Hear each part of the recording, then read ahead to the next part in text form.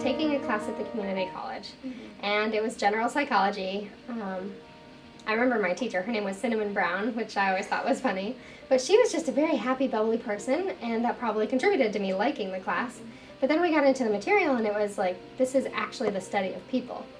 And, you know, up until then I really liked biology, I thought it was cool, but I didn't want to study, you know, something in a worm for the rest of my life. And so when I started looking at some of our material and reading about it, I was really interested. Like, this is actually the study of people, which was much more interesting to me. From then on, I was like, I need to take more psychology classes. But I also knew I didn't want to go into like counseling or something. And counseling usually I think is like a 2-year program coming out of school, 2-year or 3-year.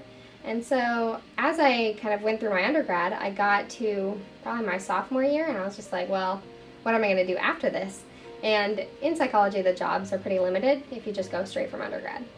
And so I decided, well, I should probably look into grad schools, and it seemed like a good idea.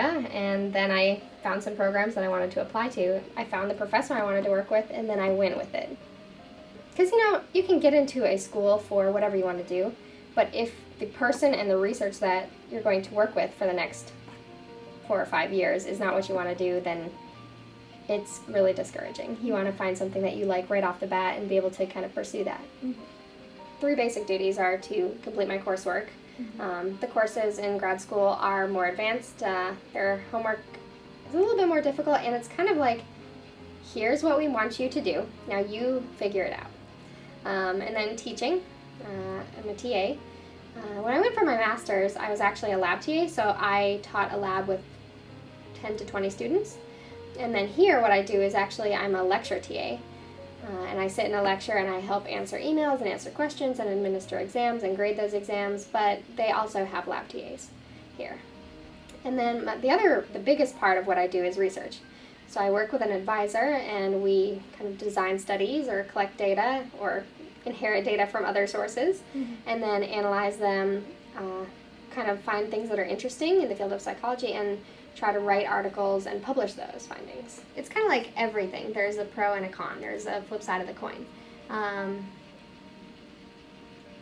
like the work I do. I dislike that sometimes it rules my life. And you have to work really hard and make time for yourself. Otherwise you might go crazy because you do a lot of work. If you take a class that you think is interesting, I would talk to the professor and talk about things you can do if you actually went into that field. Quantitative psychology, statistics, anything, I would never have known you could actually make a career out of that unless I went and talked to my professor and just kind of asked questions about the field. And, you know, when I did talk to him, he kind of developed a relationship with me, became my mentor, and actually helped me to, like, write letters of recommendation and kind of help me on my path into this field.